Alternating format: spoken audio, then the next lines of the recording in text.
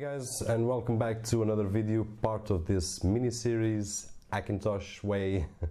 And the fix for this video is, do you have sound, and when your computer goes to sleep and wakes up, do you lose sound? If you do, then you might want to check this video, which is a really simple fix. So stay tuned.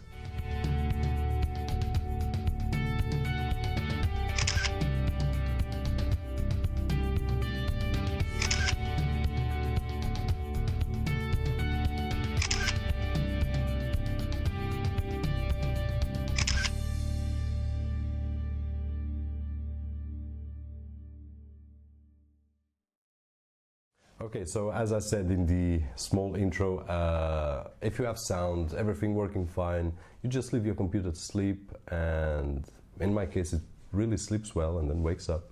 I'm using caffeine at the moment so it doesn't fall asleep, but once he wakes up you have no sound. That was a problem that I had on a morning that I did install it, and it really bugged me out. I had to shut down, so I searched a little bit, and there was a lot of solutions. Some of them required some coding, and there was an app for that as well. You had to run the app. Really didn't like, search a little bit more.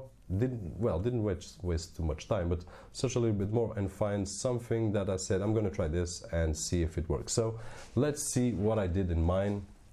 I'm going to leave this here just so you can see the specs if you haven't watched the other videos. By the way, this is a mini series about why I'm doing this, the Hackintosh, and the problems that I found, which were minimal, and how to fix. So this one here, in case you are facing the same, is about the sound fix after the sleep. So one thing that you will have to take is go to downloads. As you can see, my iMac 2013 has a lot of discs in here. So 1, 2, 3, 4.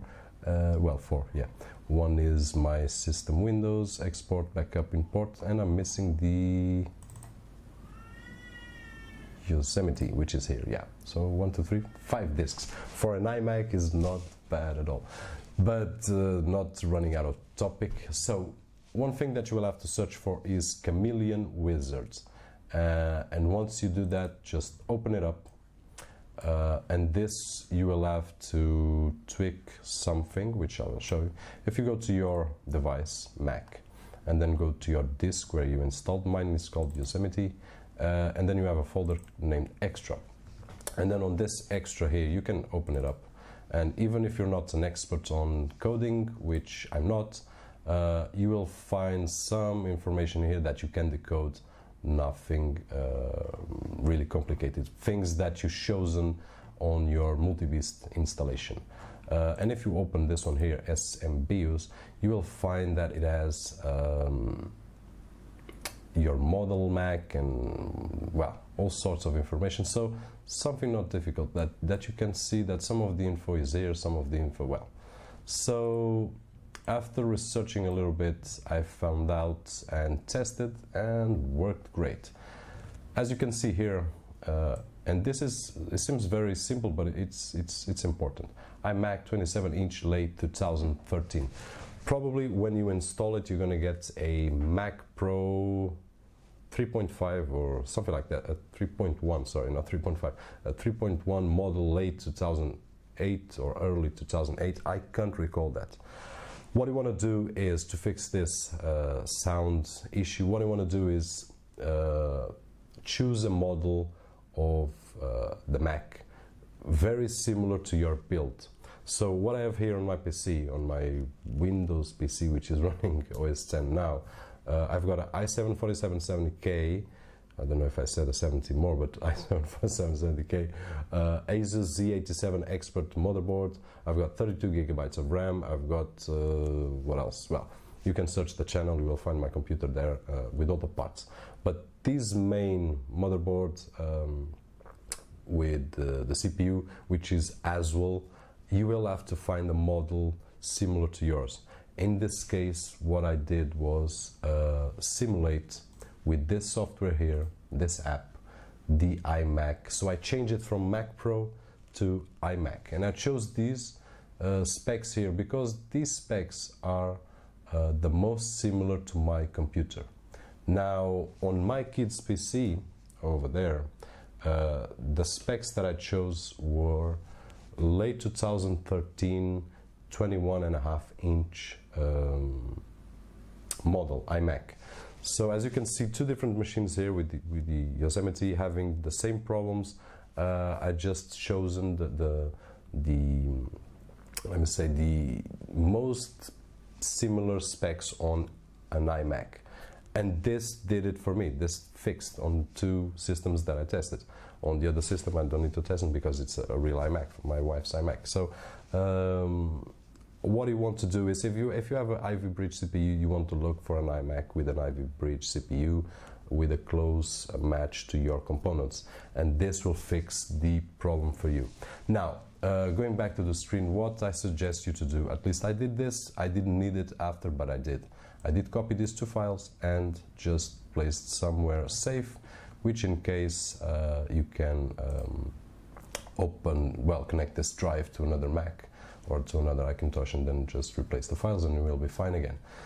So what you want to do here is go to the not the SMBIOS, okay, and right now it's showing an iMac 14.2, and probably you will have your Mac Pro 3.1, if I'm not wrong. I don't recall now. What you want to do is go open your file, which will open this file here, SMBIOS, and open. And then you want to edit, and in here you will have, you will have to make a small search on Google maybe to know which one do you want to choose. MacBook Pro, Mac Pro, let me search here, Mac Pro. I think the one that I had was this one here, LGA 775. I think this was the information that was showing here, and to be honest with you, this is the fix. So once you choose the model similar to yours, mine was this one here, iMac 14.2, and you get all this info here. You don't have to change anything, just once you select the model it will be here. For example, if I change to a MacBook Core 2 Duo, it will change all the information. I'm not going to save because this will probably break my Hackintosh. As you can see, this file is very important, but this did it for me. Let's close this and go to the downloads again, open it up and edit. So here we are again. And this is it. I'm not going to waste much of your time. So once you do that, you're going to save it here. Just select the model. I'm not going to press save, but save it. And once you save it, all you have to do is reboot. And once you reboot, you are good to go. And test it for yourself. Let it sleep, let it wake, and you will have sound and everything working fine. So if this was something that was useful to you, thumbs up, spread the word. If not, if you didn't like the video for some reason, just thumbs down or comments or whatever you want. Any questions that you want to ask, just feel free. Bear in mind, I'm not an expert in these kind of things, Hackintosh. I just know some things about my system and that's it. To be honest, there are a lot of guys in the community that can help much more than I do.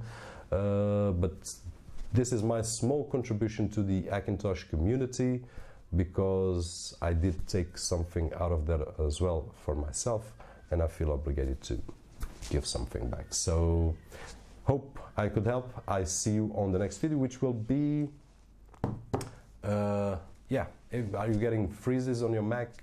It freezes, so the solution will be very simple. Just stay tuned for the next one, and bye bye.